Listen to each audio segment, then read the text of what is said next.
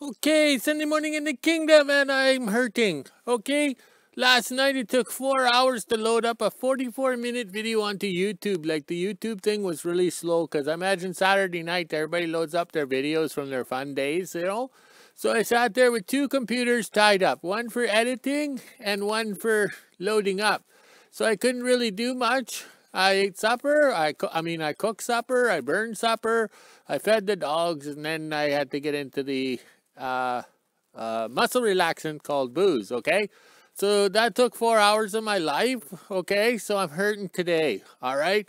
But since how it's Sunday, make sure you guys clean your vacuum, okay? All right. But also, too, I'm forgetting a major important safety tip. Okay, especially if you have dogs and you put the blankets in the dryer all the time with bounce sheets and stuff to make them smell a lot better. Your dryer lint catcher thing, okay? All right. That thing never gets serviced for some reason, okay? So you got to take it out, clean it and everything, or you could have a fire, eh? Maybe that's why the dryers don't last like they used to, okay? Because I remember dryers used to last a long time, even if you put your siblings in there and bounce them around a couple of times, eh? Those are fun times. Now I can't fit in a dryer. All right, let's check the temperatures here. Okay. It feels like, oh, no, let's get this straight. Minus 12 Celsius, but feels like minus 14. And on the F scale, that's 10 Fahrenheit, but feels like 7. Okay? Unreal, eh? Okay, let's see what we got over here. All right, the camera's telling me it's low battery, but it was being charged. I don't understand this. Maybe it's too cold. I don't know. Okay, I don't know if this is working. All right, I'll have to stop it and regroup.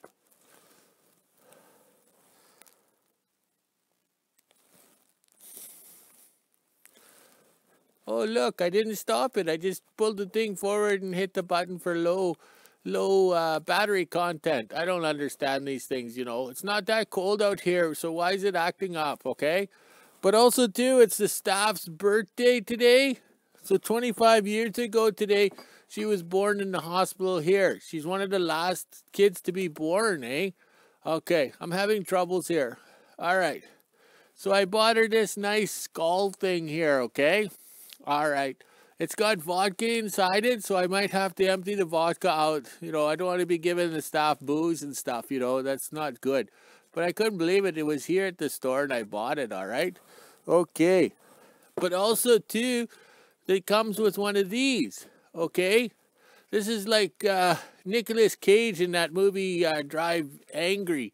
That's a 2011 film with Johnny Depp's little woman when she was potty trained. And Nicolas Cage is drinking from the skulls of his enemies, okay? That was good times back then when you could do that. Now they kind of frown on anything human bones or anything like that, okay? All right. So today we're planning a big day in the yard. Yeah, right. We're not going to do much. Okay, so we have all the IH cats over here, but we got 2 more plugged in. Oh, that's 2. Okay, all right. So we have 2 more plugged in. So we're going to get them up and going and do a photo shoot over here so everybody can see all the winter freighting cats and the IH cats, okay? So it gets a little confusing. Plus we have snow coming, so now's the perfect time to document these cats because there's no snow on them. Because if I wait another day, they could be covered in snow. And then I'd have to sweep it all off and everything. That's more work for me at my age. Okay, so it's Sunday. We're cleaning, we're fluffing the dog blankets. We're airing them out. We're doing all that stuff. Today's a Sunday, and today's video won't be too long, so it should load up for everybody to have a little nap after supper watching it and stuff. But we tried to make them longer, and all of a sudden the staff went into being a director. She thought she was Steven Spielberg yesterday doing the movie Duel. She made me do things a couple of times over, and I'm looking at her like, oh my. Which is good. Hopefully the product on which everybody watches is a lot better. I don't know if this camera's going to die or what. I'm trying to see what the battery's saying, but this is BS. Like, nothing lasts anymore. Not even the batteries in the bedroom. Unreal. Well, I better go before it censors me. Okay, Sunday after lunch in the kingdom, and the staff is enjoying her birthday. So here we'll do a little video documentary of all the cats in the the IH cats in the kingdom. and the flag exercises in its natural state of being limp. Okay, I got my list here. I'll put it in front of the camera so everybody can see it. All right, now I'll pull it away because my glasses aren't that good. Okay, there's 4 TD6s, 2 running, 2 not. Okay, plus we have parts cats that we don't count. Okay, they're just the hulks or whatever hidden in the bushes or the sheds in the kingdom here. All right, we have 7 TD9s, 4 running, 3 not, and we have 2 TD18s and 2 are running. All right, let's go see the most important cat of them all. Okay, the TD6, known as Lavern, was a dozer cat, had a canopy, blade, and everything like that. I bought him in the south with a blown motor, so he came north, and the motor was blowing. So we put a farm gas motor, I guess you call it. Yeah, it came from the farm wreckers in the States there. I bought 2 of them at the same time, 2 gas motors, and they say they just fit nicely into the cat. Well, they're wrong. Okay, it just doesn't fit. Okay, I had to change my hands here. So this cat here will look good on the sleigh as we're filming and documenting the cat trains of the north. And this is what the 40s and 50s were all about. But the best part is, with those LED lights, compliments of Sir Rodney and Westrans, will shine over the $42,000 promo bike. Everybody's asking questions on it, but there is really nothing to discuss. The builder destroyed the bike. Like, I mean destroyed it. It's just absolutely crap. He said it was going to be the awesome build, but it was an awesome piece of junk. And the great thing is, you know, look at the Bondo, look at the crap. Like, I'm not going to discuss it. I have a $42,000 coffee table. Sir Rodney is building a professional bike, and he'll do a better job using his carpentry tools than this guy did building this promo bike. And it's a shame. Like, we couldn't even take it to a blind man's bike rally because it was such a terrible build.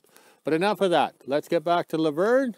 Okay, so Lavern's lights will shine over the $42,000 coffee table to light up the barrels when filming, because the barrels were on the sleighs at 44 barrels, 44 drums of fuel, and at the prices today in Whoville here, that's just under 20,000 Canadian to fill one sleigh. But that's how they got the fuel to the remote communities in the north here, and the cat trains did it all.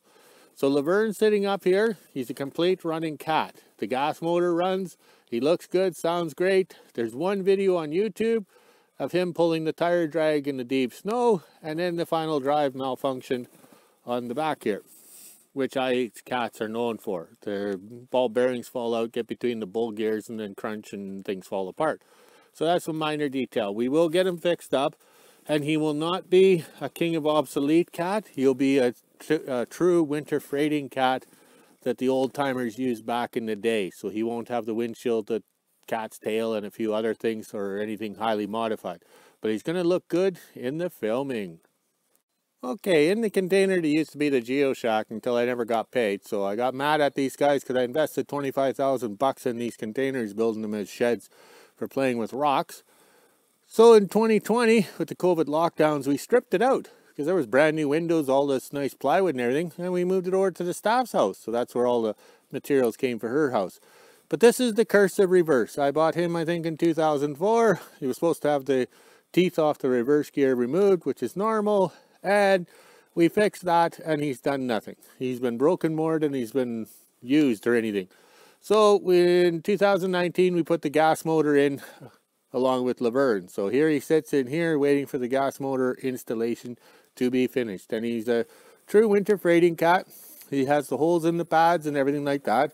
He has the windshield, and also too, he has a angle blade with the tilt, which is very rare up here in the north because they never made the blades tilt. You just angled them and plowed the snow. Well, angling the blade, they tilt differently. So one side's up in the air, one side's cutting on the ground, so it's not proper. So we kind of keep him around because someday he'll be up and running and working and earning his keep at the end of the world. Okay, the next TD6 is the Communist Cat. He came to the kingdom, I think, in 2003. We dragged him 90 miles from Saskatchewan. Don't ask me how to spell Saskatchewan. Okay, but he was junk, absolutely junk. And he was payment for a job we did. So basically I got screwed because he's junk. The motor was seized. The final drive on this side was piled up. It was just unreal. So a lot of work and effort went into it, but we got the Lynn tractor V-plow on it from 1929, and he has done a lot of work in the kingdom opening up roads and trails and everything for drill programs. So this is a good little cat. We have enjoyed him, and he'll keep on going.